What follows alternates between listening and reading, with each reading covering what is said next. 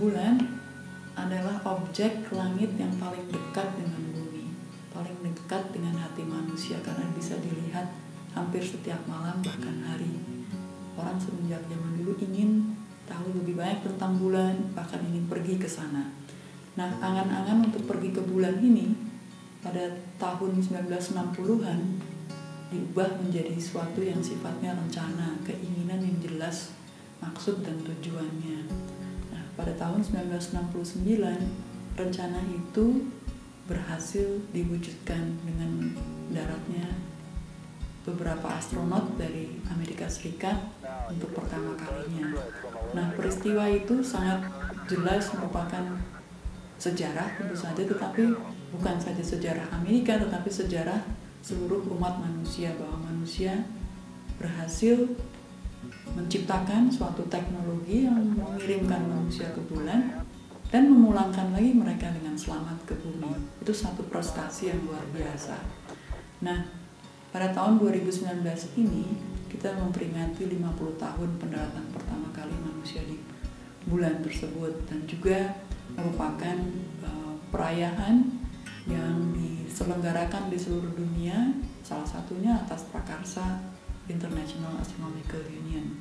Observatorium Bosscha dengan sangat senang dan bersemangat juga menyelenggarakan peringatan tersebut dengan mengadakan open house di Observatorium Bosscha, mengundang banyak masyarakat, terutama generasi muda, untuk mengenal bulan lebih baik, untuk mengenal teknologi ruang angkasa, dan menjadikan peristiwa tersebut sebagai sesuatu yang menginspirasi kerjasama, kerja keras, belajar sains, belajar teknologi, berimajinasi, inspirasi yang datang dari langit, dan lain sebagainya yang mengingatkan manusia tentang relasinya dengan bukan hanya bulan tetapi dengan langit.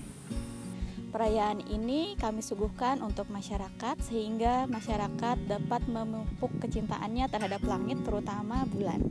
Banyak sekali aktivitas yang kami suguhkan untuk masyarakat. Di antaranya terdapat peneropongan terhadap bulan dan Jupiter dengan menggunakan teleskop Bamberg dan juga teleskop portable lainnya. Kemudian mengunjungi gedung kubah besar yang berisi refraktor ganda cais sehingga masyarakat dapat mengetahui bagaimana cara penggunaan teleskop refraktor ganda cais.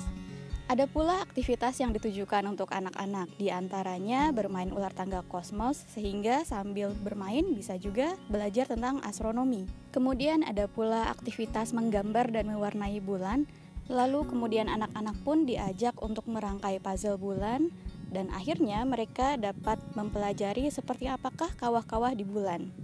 Dan bahkan ada pula pojok tanya astronom sehingga masyarakat dapat bertanya tentang astronomi kepada para astronom profesional di Observatorium Bosscha.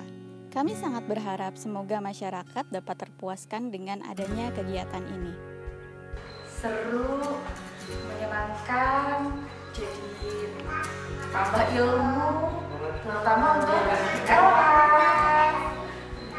Di sini banyak planet-planet yang dipelajari. Acaranya seru-seru banget. Kita tadi baru dari teleskop Zeiss dan itu sangat edukatif dan juga informatif sekali gitu. Jadi abis dari teleskop Zeiss itu kita menambah wawasan tentang bagaimana asal mula teleskop dan juga asal mula Bosscha sendiri gitu. Ya, pokoknya seru banget lah. Saya mendapat banyak sekali hal-hal yang saya tidak pertama ketahui, tapi begitu saya datang ke observatorium ini, saya tahu jadi banyak planet dan juga cara menggunakan teleskop. Kami dari Sasprim Polri mengucapkan terima kasih atas undangan yang diberikan kepada kami. Di sini kami menambah banyak informasi perihal astronomi. Sukses!